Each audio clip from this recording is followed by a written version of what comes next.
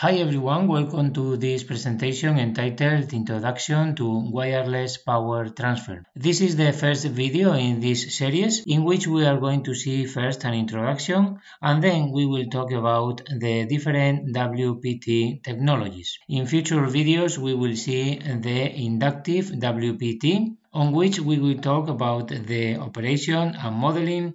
We will see non-resonant converters and resonant converters, and finally the feedback and regulation of this type of systems.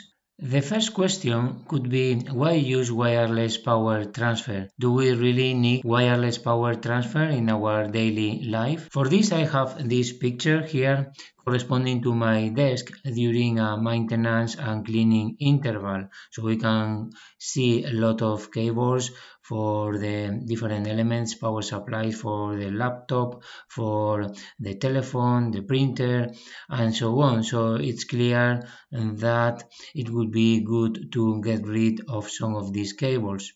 We have been using wired power transfer for around 200 years now, from generation to distribution to utilization in industries and at home. So maybe it's time now to move forward and investigate new technologies for transferring the energy.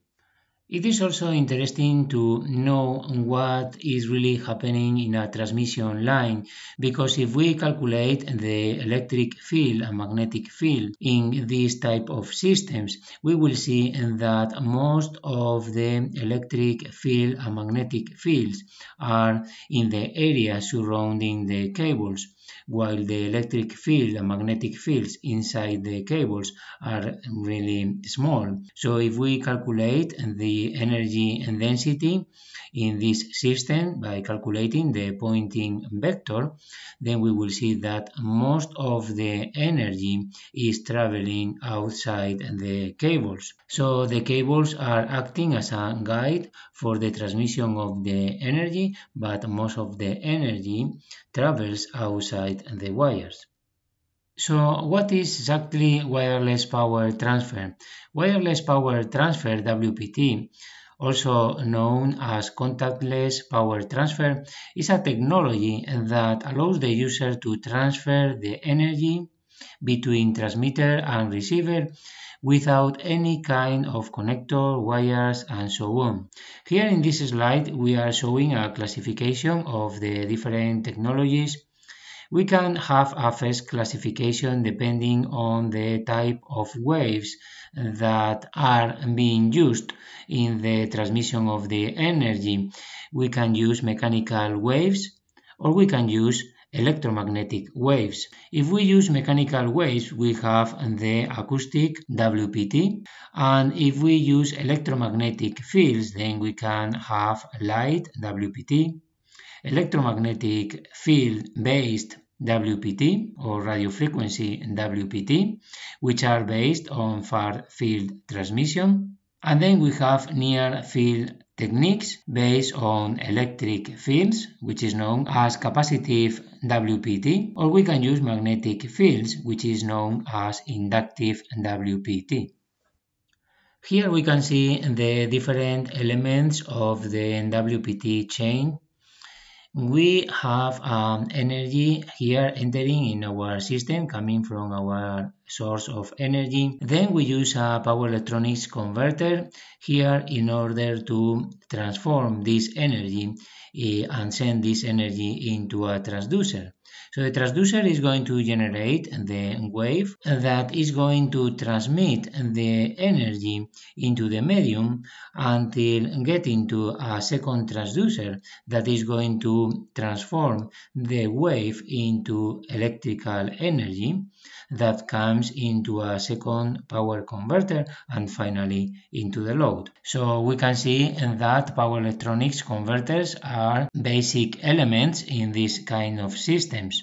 Here we can see the advantages of avoiding contact and wires in many applications. We can have an easier activation and deactivation of the power transfer. For example, when charging our mobile phone, we don't have to connect any cable, just put our phone on a charging pad and then we can have our phone recharged.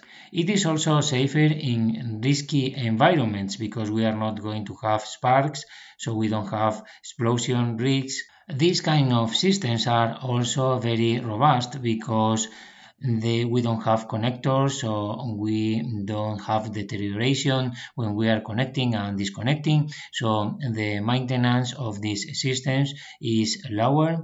And also they are important because they are the only option in many cases, for example in medical applications, aerospace applications, robotics, moving systems, etc.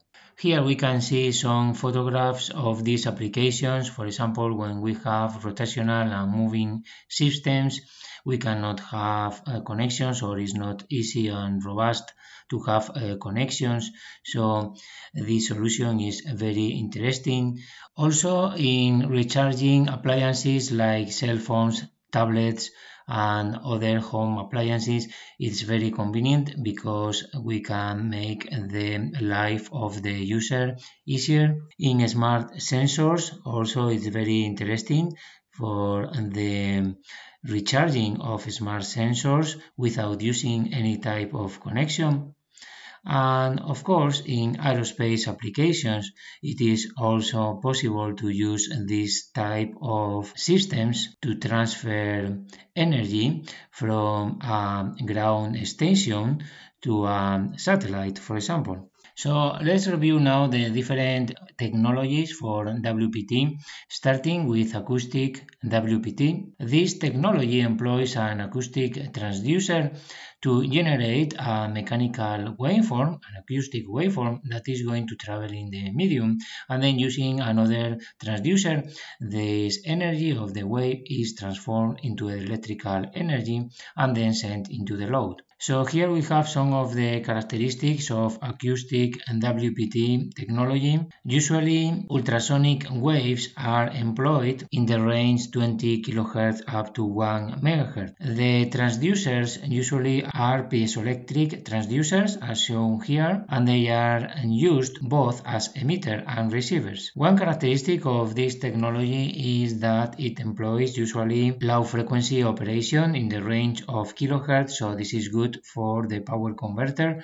to have low switching losses. Also, there is no electromagnetic radiation because the wave that is transmitted is mechanical, so this is very interesting in critical systems, for example in medical applications. Another advantage is that it can go through conductive materials. This is not possible when using electromagnetic waves to transmit the energy. And finally, it has a very good directionality, so we can send most of the energy in the directions that we wish. Then we have light and WPT, in which we use a source of light, usually an LED or a laser diode, to generate light or infrared radiation, which is going to travel into the medium, and then with a photodiode or a solar cell, it can be transformed into electrical energy and then sent into the load. The typical wavelength range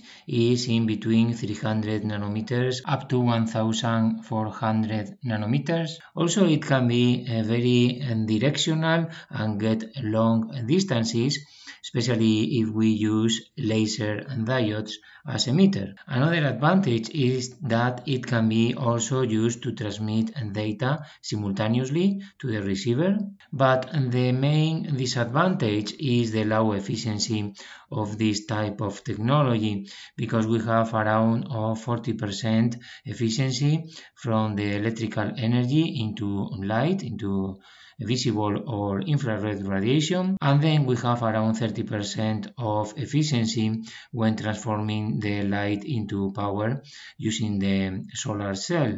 So the total efficiency can be around 12% or even lower. So this type of WPT is only used in very low power applications from milliwatts up to a few watts. Next, we have Radiofrequency WPT, in which we use antennas to generate radio frequency. So this electromagnetic radiation travels into the medium, and then another antenna is receiving this radiation, and using a power converter we send this energy to the load. So the elements that we employed are antennas as shown here. And the basic features of radiofrequency WPT are shown here. The frequency range is in between 20 kHz to 30 GHz. It's especially interesting in the microwave range corresponding to the UHF band, where the frequencies are from 300 MHz to 30 GHz, and the wavelengths from 1 meter to 1 centimeter. Other features are that it can be very directional. It can achieve high efficiency, especially with microwave transmission up to 80%. It can achieve long distance transmission, even up to several kilometers. And as disadvantages, we have that this type of energy transmission can interfere with other systems, and also that it can be harmful for living beings. Capacitive WPT is another technology used in wireless power transfer. As shown here, we are using capacitors to do the transference of the energy. So we have two capacitors in both wires. We have a power converter to get the energy from the source and send it into the system. And then we have another power converter to send the energy to the load. So some of the features of this technology are that we can provide isolation by the plates of the capacitors, so we can isolate primary and secondary. Usually we employ dielectric materials to avoid direct contact of the plates, so in order to avoid short circuit between primary and secondary. This type of WPT uses the electric field inside the plate, so it's a near field operation. The idea is that most of the electric field is going to be inside the plates. The transmission distance in this case is not very long. Usually the transmission distance is from millimeters to centimeters. And finally, it is very important to know that electric fields are harmful for the human body. Usually the electric field is going to be inside the capacitor, inside the plate, so there is not going to be risk. But in this type of systems, it's necessary to be sure that we are going to satisfy the regulations regarding the human exposure to radiofrequency electromagnetic fields. One of the important standards in this case is this one, IEEE standard C951 of 2005. And finally, we have inductive WPT. In this case, we are using coils in order to send the energy from the emitter to the receiver. Also, we need, as usual, power converters to do the power conversion. Here we can see a couple of coils that can be used in this kind of applications.